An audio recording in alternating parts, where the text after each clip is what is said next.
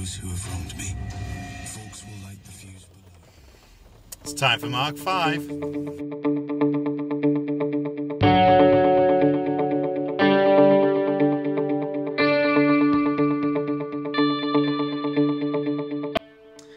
Hi everyone, so here we are. Let's get into Mark 5. You know the drill by now. Get it up on the screen or open your Bible and let's follow along. So, verse 1. Then they went across the lake to the region of the Gerasenes. Definitely said that wrong. When Jesus got out of the boat, a man with an impure spirit came from the tombs to meet him. The man lived in the tombs, and no one could bind him anymore, not even with a chain. For he had often been chained hand and foot, but he tore the chains apart and broke the irons on his feet. No one was strong enough to subdue him. Night and day, among the tombs and in the hills, he would cry out and cut himself with stones. When he saw Jesus from a distance, he ran and fell on his knees in front of him. He shouted at the top of his voice, "What do you want with me, Jesus, Son of the Most High God? In God's name, don't torture me." For Jesus had said to him, "Come out of this man, you impure spirit." Then Jesus asked him, "What is your name?" "My name is Legion," he replied, "for we are many." And he begged Jesus again and again not to send them out of the area. A large herd of pigs was feeding on the nearby hillside. The demons begged Jesus, "Send us among the pigs. Allow us to go into them." He gave them permission, and the impure spirits came out and went into the pigs. The herd, about 2,000 in number, rushed down the steep bank into the lake and were drowned. Those tending the pigs ran off and reported this in the town and countryside, and the people went out to see what had happened. When they came to Jesus, they saw the man who had been possessed by the legion of demons sitting there, dressed and in his right mind, and they were afraid. Those who had seen it told the people what had happened to the demon-possessed man and told about the pigs as well. Then the people began to plead with Jesus to leave their region. As Jesus was getting into the boat, the man who had been demon-possessed begged to go with him. Jesus did not let him, but said, "Go home to your own people and tell them how much the Lord has done for you and how he has had mercy on you." So the man went away and began to tell in the Decapolis how much Jesus had done for him, and all the people were amazed. Okay, so a longer section there. I don't want to spend too long because it's a very long chapter, this, but this is a story where Jesus comes across a man who is said in the Bible to be demon-possessed. He would have been acting very strangely. He says that no one could tie him up anymore, no one could pin him down, even with chains, that he would cry out, that he would hurt himself.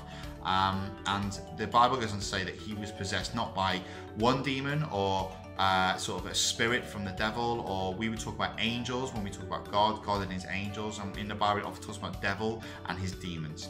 But these sort of followers of the devil, who, when the devil was thrown out of heaven, because he wanted to take over, wanted to be God, he had followers that followed with him.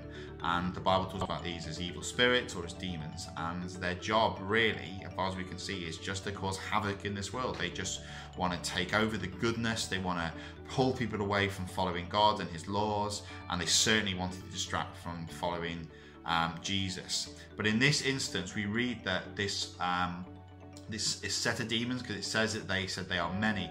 They knew who Jesus was. In fact, they declared him to be Jesus, Son of the Most High God.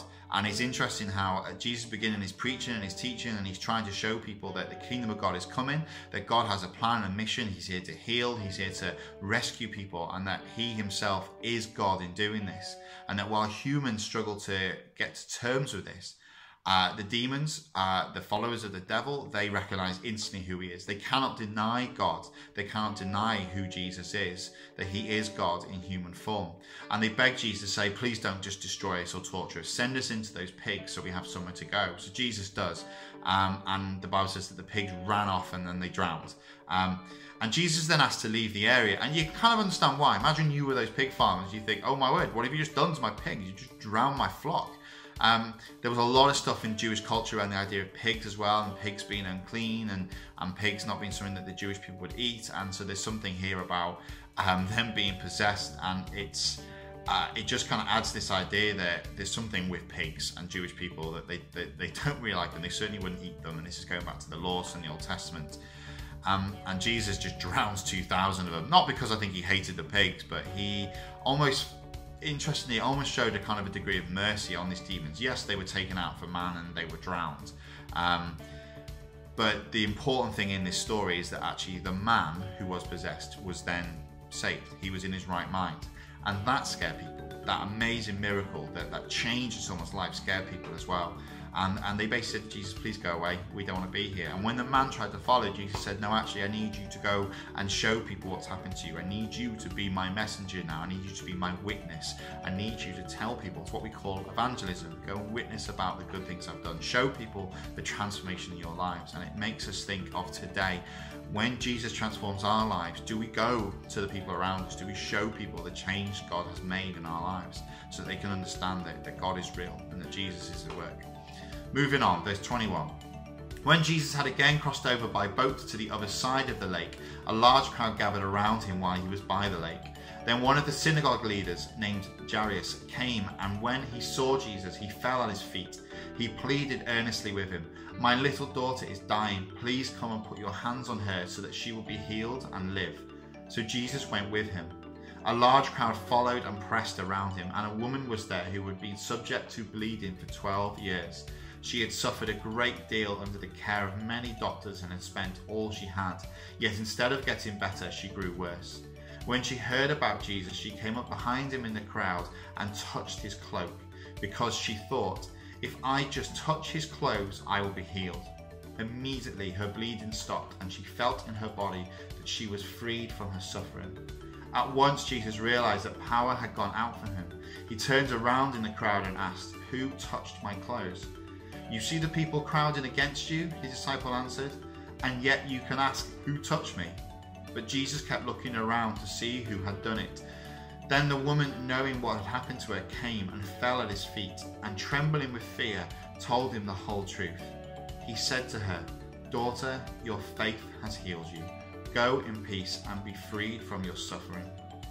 While Jesus was still speaking, some people came from the house of Jairus, the synagogue leader. "Your daughter is dead," they said. "Why bother the teacher anymore?" Overhearing what they said, Jesus told him, "Don't be afraid, just believe." He did not let anyone follow him except Peter, James, and John, the brother of James.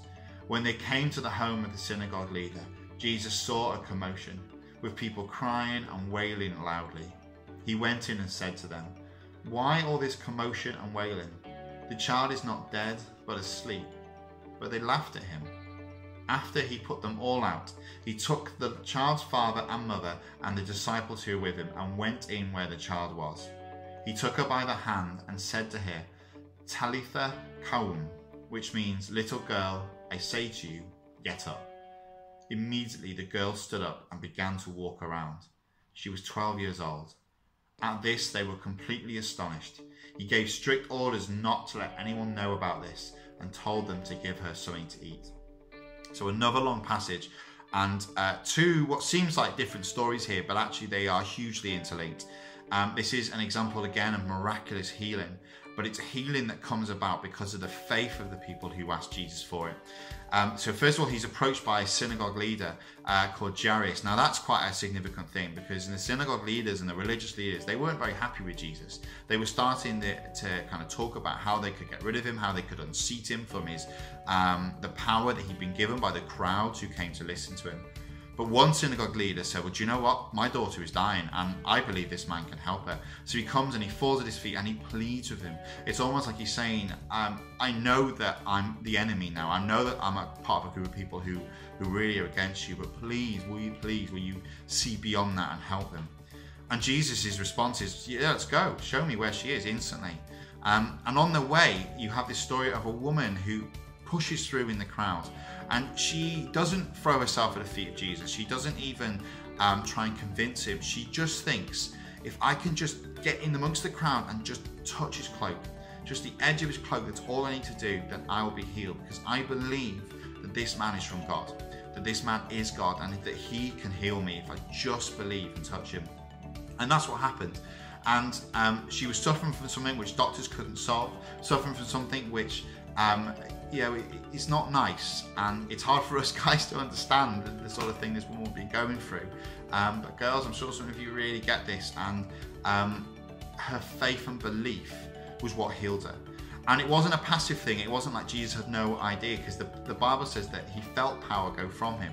It's almost like he's saying every time a miracle like this happens, every time God acts because of our faith, it is an active thing. It's not passive. It's not just something that happens because we've caused it. It's always from God.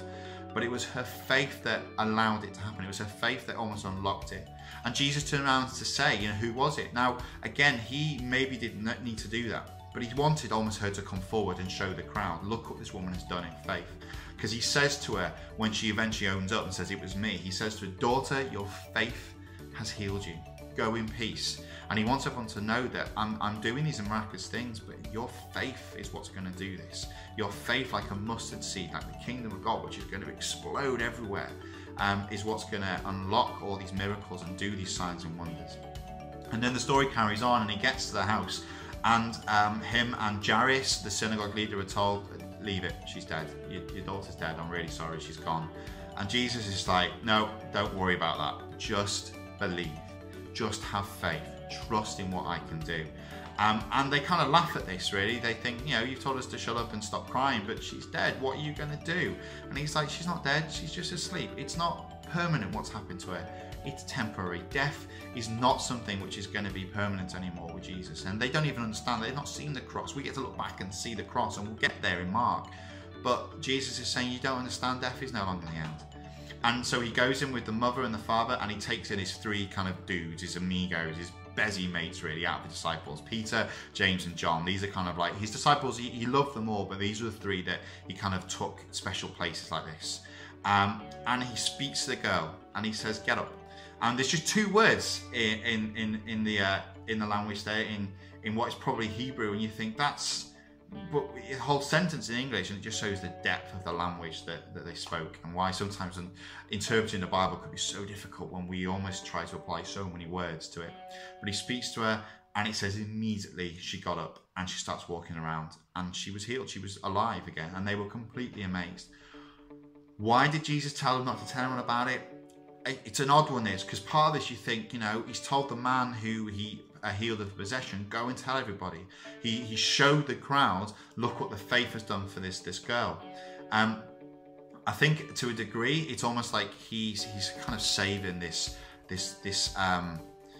the resurrection thing to come. It's not that it shouldn't have happened because he chose to do it. But it's almost like he's saying, you think this is good, just you wait, just you hold on. And he knows that there's going to be his death and his resurrection. And you can imagine after that, when people are doubting that this family will come forward and go, no, we believe it, because this happened to our daughter. This happened to us. Do you see that? And it's almost like Jesus saying, it's not right the time yet. It's not the right time. And also, I wonder as well, if I'm being honest, as a youth worker, is he just thinking about the daughter here? He doesn't want this 12-year-old girl to be hounded and have all these different people wanting to come and see her, and all the doctors at the time, and then the synagogue leaders who just want to come and poke her and make her almost the center of a conspiracy. Oh, it's a big lie. Oh, this isn't real. Could you imagine what that would do to a 12-year-old girl? Imagine what that would do to this family.